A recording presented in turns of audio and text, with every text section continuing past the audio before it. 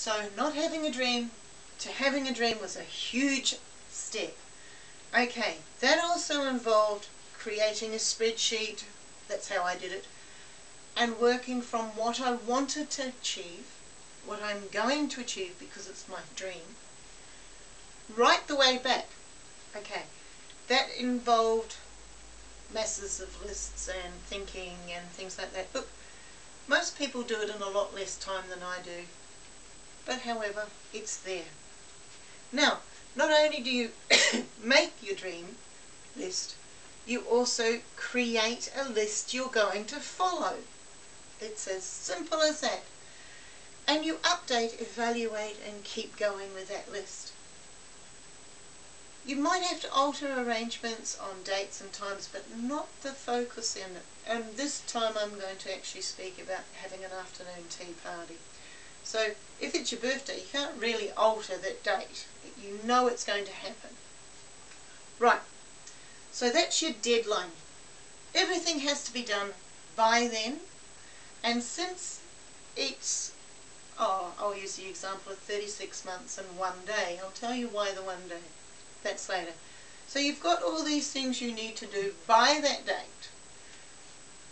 Now you have to actually set about organising them.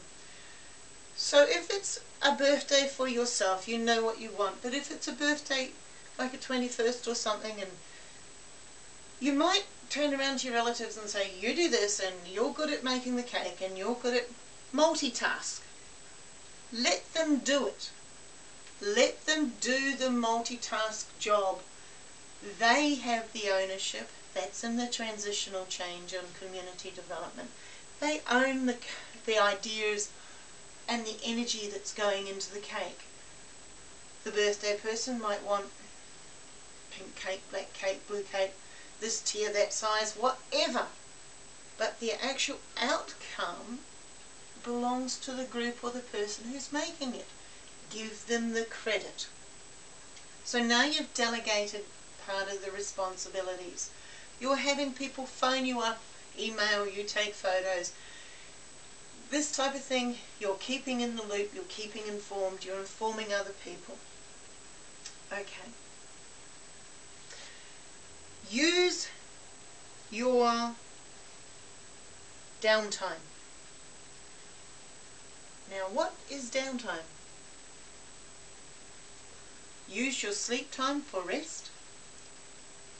When you wake up, have a pen and paper nearby because you'll come up with brilliant ideas. You might want to go swimming, you might want to be with the family. These type of things, they are downtime. They are out of the actual area, your creative area.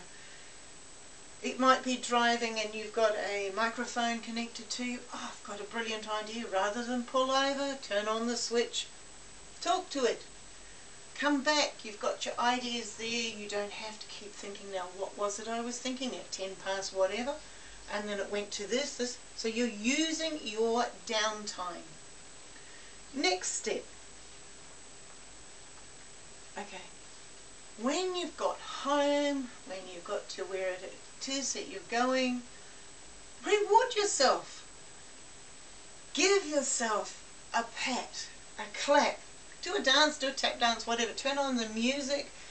Totally enjoy yourself. Write it all down. You've got all those things. Those are 7 things. As I said, watch the rest of the videos. At the end, there will be a 7-day boot camp. See, it's complimentary. Reward yourself. Go through the process. Have a look at what I went through. It's really, really, really fun, actually.